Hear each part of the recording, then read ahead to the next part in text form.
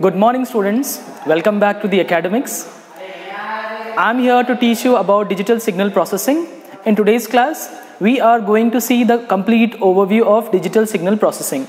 As you all know that in our previous classes, we have learned about signal and system. So this is the advanced version of your signal and system. In today's sessions, we are going to see what is the digital signal processing and what are the topics you are going to cover in digital signal processing. So we'll be having the unit 1, which completely deals with your DFT and your FFT. So this what it is, I'm going to teach you. Second unit, unit 2 deals with your IIR filters. Then you'll be having the unit 3 that deals with FIR filters. Then you will be having unit 4 that deals with multi-rated digital signal processing. And unit 5, it's a continuation of your unit 4, that what is a multi-rated digital signal processing. In that we are going to see its addressing mode and its instructions. So these are the complete content of our digital signal processing. So in this, what actually we are going to learn is, first unit deals with your DFT and FFT. So what is DFT stands for? It is discrete Fourier transform.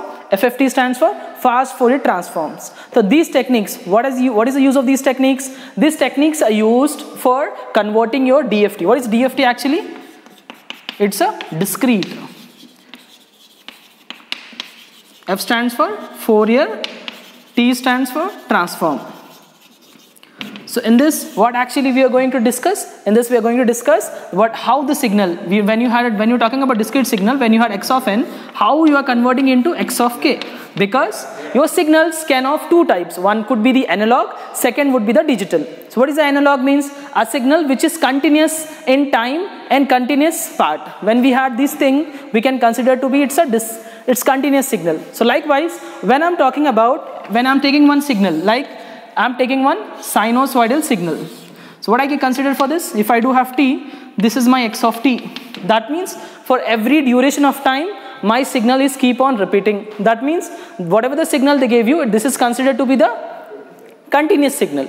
Likewise, when I just want to convert the same signal, if I do have like this, if I'm having the impulses like this, at every particular interval of time, it's keep on changing. So as you can see, this is nothing but the discrete signal. So when I'm saying, when you had n, this is nothing but x of n. So how this signal x of n, we are going to convert into x of k. So that part in detail we are going to see in DFT. DFT is nothing but discrete Fourier transform. Likewise, we do have the second part that is considered to be the FFT.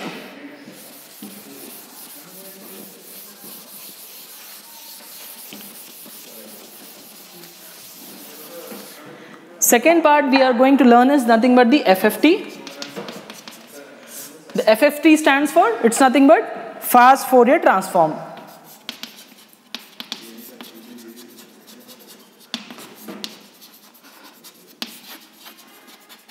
So in this fast Fourier transform, we will be using a special techniques, that is nothing but we are using butterfly diagrams for taking a specific impulses. Based upon that, we will be converting your signal x of n into a signal x of k. Or if you had n points, you are converting into a specific format, that is nothing but the fast Fourier transform. So in this we completely deals with how this, instead of using the formalitic part, the formula what we are using, instead of using that one, we'll use specific graph or chart. Based upon chart, we'll design the same functions. So that is also part of unit 1. So in unit 1, what you are going to do? You are going to do DFT and FFT. And it's some properties of DFT, excuse me, some properties of DFT also we are going to discuss in the unit 1. So in unit 1 completely deals with discrete Fourier transform, and the second part would be the fast Fourier transform. Likewise, we'll be having unit 2. So in unit 2, we are going to discuss the IIR. What is IIR stands for? Infinite impulse response. So what is this infinite impulse response? Here also we will be using some impulses. What is that impulses and how the response we can take, and we'll be using two types of transform in it, bilinear transform, impulse invariant transform. We'll use it. We'll try to convert our input bits of that specific domain into another specific domain. So this part is considered to be the unit 2. So in this, the most important topics or the concepts what we are going to learn is bilinear transformation, and second would be impulse invariant technique.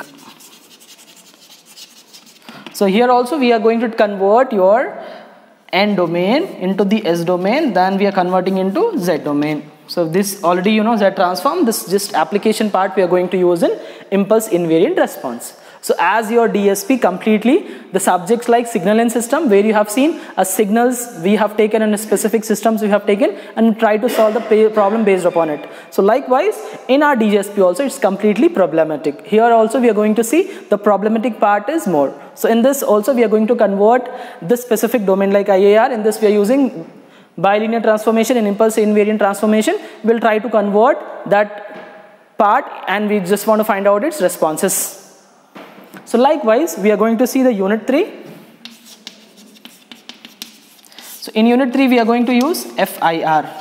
So what is FIR stands for here? I stands for infinite. Here is nothing but we are using the finite. So finite impulse response. So by using the finite impulse response, we are going to convert your impulses into a specific domain by taking the windowing techniques. So here we'll be having 4 types of windows as per your syllabus. You had rectangular window, you had hardlet window, or triangular window is there. Then you will be having your Hanning window, Hamming window. We are using these techniques. We'll try to convert our impulses into a specific domain. So that is the unit 3. Next we'll be having the unit 4. In so unit 4 what we are going to see? So in unit 4 we are going to see the multi-rate DSP. So what is multi-rate DSP stands for? It's nothing but multi-rate digital signal processing. So in this actually when you see the signal processing, it's nothing but we are having the signal, we'll try to process it. Likewise we'll be having a specific TMX32064XX, a specific type of processor we are going to learn its 4 part. First part it's architecture, next part it's timing diagram, next part we are going to see its instructions, addressing modes, and the complete working of it, how this multi-rate DSP processor can be used in digital signal processing. So this actually the motive of this subject is that here we are going to take the different signal processing techniques, that techniques we can apply for our processor. So this quietly similar to your MPMC concepts. Here also we had the 4 part. First part is architecture we are going to see. Second part we are going to see timing sequence. Next part we are going to see its complete working of it, how it is going to be used, the addressing mode is there, and then we'll be having the register bank is there. That complete part we are going to see in unit 4 and unit 5. So this is about your DSP syllabus. So what we have learned till now, we talk about DSP having the 5 units in it. First unit is about discrete Fourier transform, DFT. So in the DFT we'll be having N domain, we are converting into K domain by taking the impulses. So in the second unit we are going to talk about your IIR. That is infinite impulse response we had. We'll be using the bilinear transformation, impulse invariant transformation. We are going to solve the specific techniques. Likewise, next we had unit 3. In unit 3 we are going to discuss about FIR. Whereas in that what you are going to see is finite impulse response. So in this also we are using the windowing techniques. So in that windowing techniques what you are going to do is, you are going to use 4 types of windowing techniques. First windowing technique is about rectangular window, triangular window, Hanning window, Kaiser window, Hamming window. These are the windows we are using, and we are going to convert it, and we are going to use finite impulse response part. Then we had unit 4. In that we are going to see multi-rate DSP, because this is about just numerical part we had. Next part we are going to see is nothing but multi-rate DSP. In that, what is the main function of it? In this we are going to see what is actually the processor. how the processor can be used to apply the signals, and why the signals can be passed to processor, what is the motive behind that, and how the signal can be passed based upon it. We'll see first architecture of it. After knowing the architecture, we'll take its registers. After taking the registers, we'll go for how we can pass a data. That is nothing but the addressing mode. How we can pass from the data from one part of it to another one. The way and the part what we are passing, because we are passing the signals, right? When we are passing the signals, how effectively we can pass the signals. That complete part and the way we are passing the signal, that is nothing but the addressing mode, everything we are going to see in Unit 4 and Unit 5. Both are continuation of Unit 4 is nothing but the Unit 5. So this is how your digital signal processing has been given. So in upcoming classes, directly we'll move to the Unit 1 and we'll start complete discussion of it. So be safe. Thank you for today's sessions, and in the next session definitely we are going to start the direct syllabus. So thank you.